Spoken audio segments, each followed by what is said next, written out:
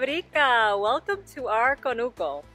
I have a quick update for you on the spicy pest control that I tried out last week. So I want to give you a quick update.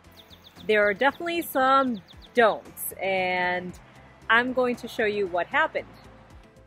So the night that I put out the powders, the chili pepper, cumin, and cayenne pepper, I was awake thinking that maybe the chili pepper had been a mistake.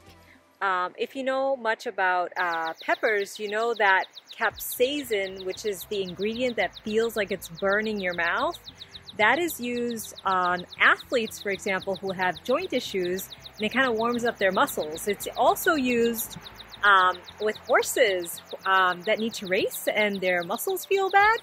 So I started to think, if that feels like it's burning my tongue and it's used on human skin and animal skin to help heat it up, I wonder what's going to happen to the leaves where I spread it on.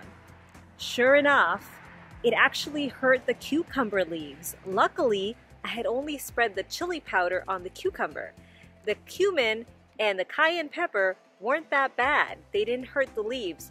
So, lesson learned, do not put the chili powder straight onto your leaves. If you have to, you can dilute it with water. But in the meantime, what I did was I rubbed off as much of the chili powder as I could the following day when I saw what happened, and then I added curry powder instead. So curry powder is very smelly, and between the curry powder, the cumin, and the cayenne pepper, the animal stayed away for about 2 days until it rained. And sure enough, on the third day, the animal came back. So the animal was not a bunny as I had thought, because I had seen a bunny in our yard. It was actually a woodchuck. And now it makes sense because this woodchuck has been eating everything. So when I came out yesterday, I saw a woodchuck running away from me in our front yard, and then when I got over to the cucumbers, this is what I found. He had eaten basically almost all the leaves on 2 of these plants. Another thing you may have noticed was that during this video, there sounded like alarms and other things going off in the background.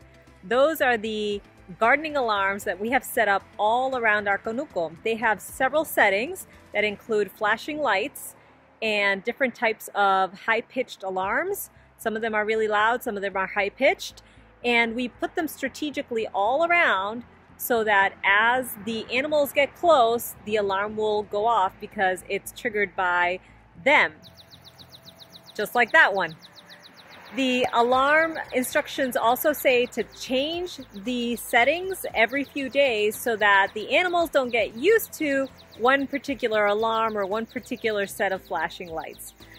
So we're back to doing some powder, but not chili powder, and setting up all the alarms around. All of this until we can get a fence finally up. In the meantime, happy planting!